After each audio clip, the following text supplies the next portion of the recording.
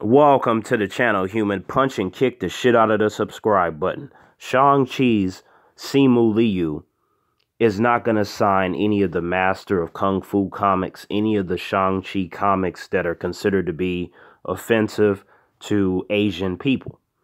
And while I understand to that extent, because, he's Asian, right? I'm a black man. I don't know what it's like to be an Asian man, a Chinese man. I don't know what that's like. But if that means that he ain't gonna sign none of the Shang-Chi comic books, like, unless it's like something from recent years, and those are not that good. They're interesting, but they're not that good. The OG Shang-Chi comic books are actually pretty good and pretty entertaining.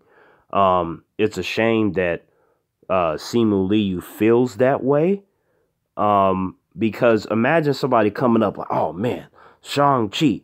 Never thought I'd see anybody play him in live action. They got some Master of Kung Fu comics, and he just looks at him like, if you don't get that shit out of my face, I'm going to kick your ass so hard you're going to forget your own name. That person going to be scared as fuck, sad, crying, running away. I mean, hey, Simu Liu, he knows what's up. If he don't want to do it, I ain't going to be mad at him or nothing like that. Hopefully nobody else is mad at him.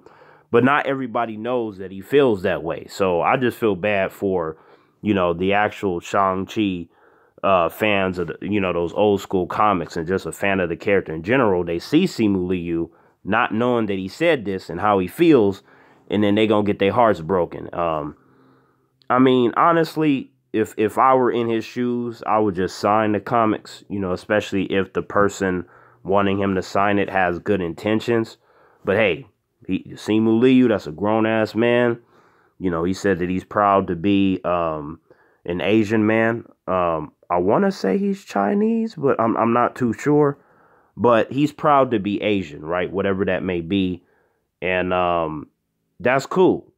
I ain't got nothing against Simu Liu. I'm not even mad, at his decision. I don't even own any, like, Shang-Chi comics anyway. I've read them, but I don't own any. I'm not really a comic book collector like that.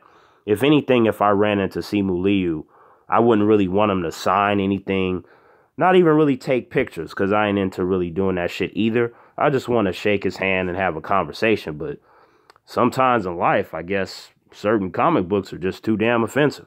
Terrence out.